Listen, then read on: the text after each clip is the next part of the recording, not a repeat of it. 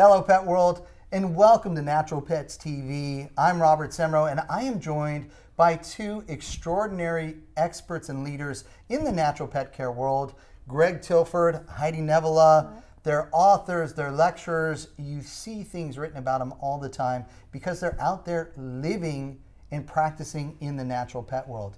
And that's the goal with this show, is to really dive deeper. And as we go on throughout the series, we're going to talk about a lot of topics that can sometimes be a little bit confusing, or this person says this and this person says that. We're going to try and shine a light on pathways for you that you can feel comfortable with. And Greg, for me, it all starts off with the way that we think about holistic wellness. How do you encapsulate that? Oh, absolutely. This is so important. This is the most important part of this entire series of programs. Is, you know, we've got to remember that we're taking care of animals first and foremost. They're not human. They don't have our needs. They have different emotional needs. They have different physical needs. And we have to think in terms of their caregivers from a learning perspective as opposed to effective consumers. A good example, we walk down a supermarket aisle and we see pet foods on both sides of the aisle. And on one bag we might see a really pretty picture of maybe a wagon with steaks in it and all these cool vegetables, and we'll open the bag up and we'll sniff it and go, you know, that doesn't smell so bad. And actually there's human taste testers for this stuff, right? And we'll pull it out and it'll look like little lamb chops and it's different colors and everything else. And so we think, this is appealing to me. Right. This works for me. I like this product, so we buy it. And guess who's buying it and for who? We're buying it because it appeals to us. It's marketed for us. The truth is that we're by love and appreciation of these animals and taking care of the animals in our life, we have to think beyond that level of consumerism. We have to understand that they're different than us, and we have to also embrace the philosophy that we're not just taking care of a species of animal, we're taking care of an individual animal. Right. Every individual has different needs. Every individual human that's watching this program has a different need. Our dietary requirements are different from one another, our exercise requirements, and those requirements change continuously. They're not static at all. Day to day, these requirements change with the weather, the way we feel, viral infections, our emotional environment, the cleanliness of our environment. Everything affects the individual needs, and we respond differently. We have different tolerances. We have to change the way we think, and it begins with realizing that we're not just taking care of a non-human family member has a human name and we dress with human clothes and everything else we do, but a whole different animal that we have to learn the true nature of in order to respectfully take care of that animal. It's extremely important. What do you think, Heidi? And once we do that, it forces us to analyze our own behaviors and habits and how we're taking our own daily lifestyles and putting on a pet. Because one of the parts of holistic wellness, the way I look at it, is we're now starting to say, why not natural? If we're looking at the body as a whole, whether it's a human or an animal body and what the needs are, we have to assess it from end to end.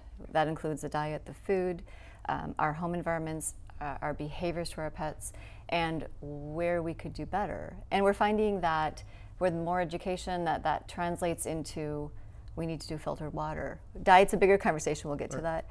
And then the products we use in our home, a lot of us have products unassumingly or knowingly that are hurting our animals, also hurting our own wellness.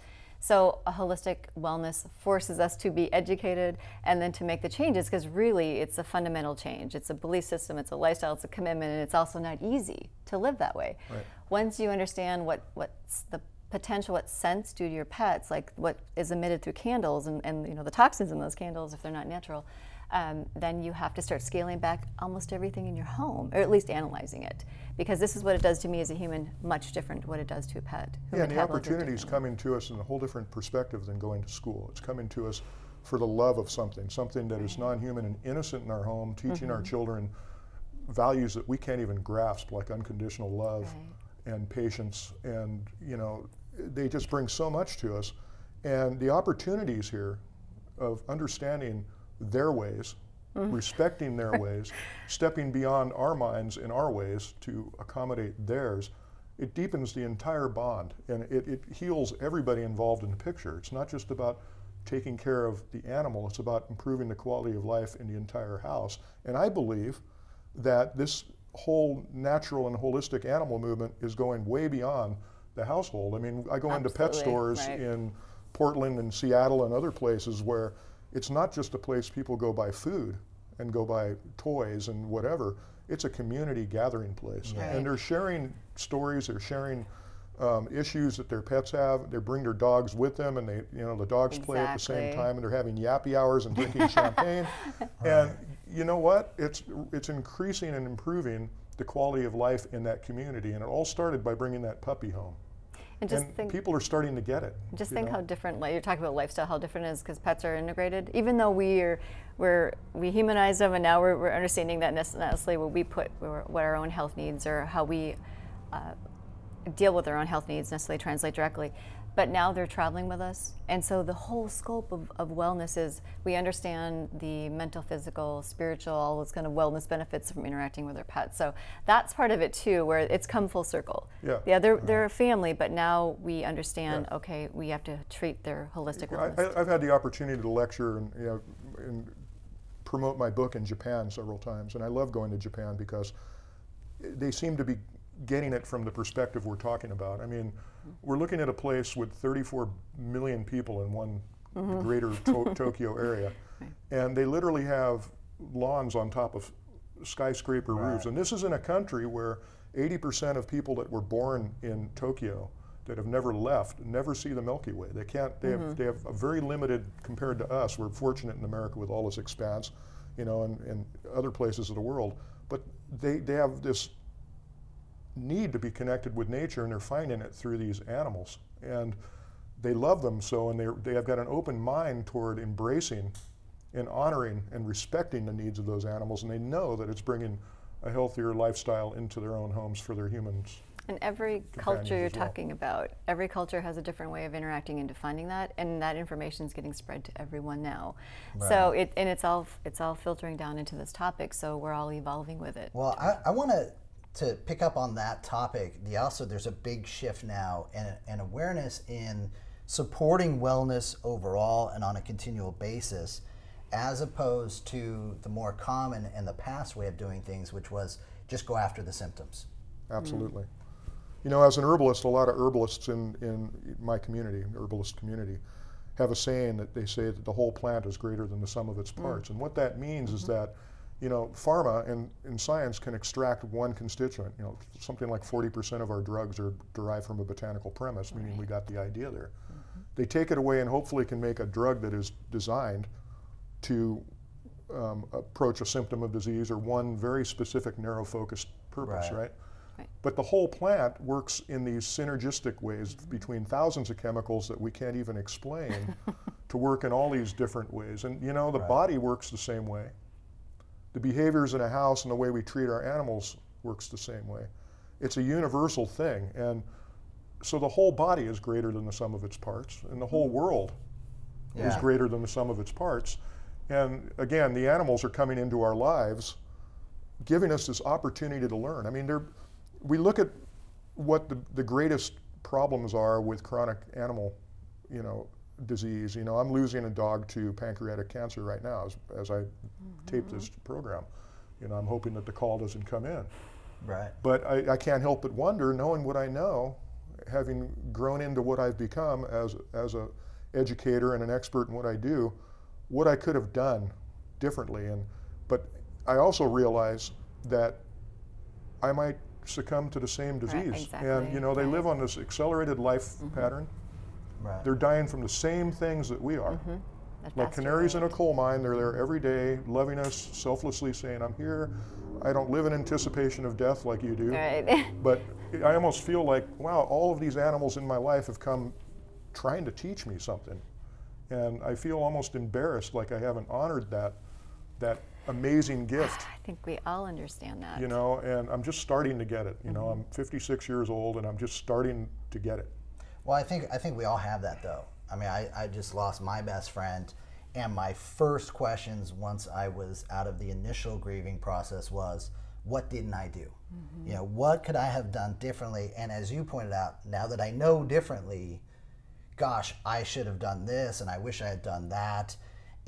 But it still all comes back to what you started with, and that is that bio-individuality that we all have as beings. Right. One thing doesn't work for every person. It doesn't Right. work for every animal. Right. Right. And that approach, I think, is something that I'm encouraged that we're now starting to address it from that Right. perspective. I think we're getting through the phase of human existence where the excuse that I just can't handle the truth doesn't work so much anymore. A good example are the number of deaths in the United States alone that, and I'm not knocking conventional drugs. I think conventional medicine has its part in its role in the holistic picture too, and integrative therapies, and I'm sure we'll talk about that during this series. But over 150,000 people die every year in the United States alone as a result of appropriately prescribed prescription drugs. And it's not because the drug's bad, it's just because that particular drug's not good for that individual. Right. And so going back to pet care, we look at the way I was raised. I was raised with dogs and cats, and I remember watching TV commercials on a little 12-inch black and white screen, and you can't change your dog's diet because it will create digestive upset. Keep feeding her food every day. And it doesn't work that way. Everybody's got a different need. Everybody's got an individual need. And that's what you're talking about too, is it translates into how we've mostly operated in treating animal wellness has been through a conventional medical system. Right. And there's a lot of, there's definitely a place for it in holistic medicine as well. Right. Sometimes there's a need, and we have to go that route. But there's some shortcomings, and our animals have inherited that. The suppression of symptoms, the lack of discovery or exploration of what actually is causing the disease. There's not even a discussion necessarily in conventional medicine about that. Right. It's usually a one-size-fits-all for vaccinations or synthetic medications. It's surgery, chemical interventions, and those kind of pathways that we've been taking that they don't actually translate the same way into animals in terms of how they manifest disease. It's also not working for us as the human pet parents either. So traditional medicine fits well into the holistic wellness movement, and people are now turning to at least the possibility of exploring plant and marine-based therapies.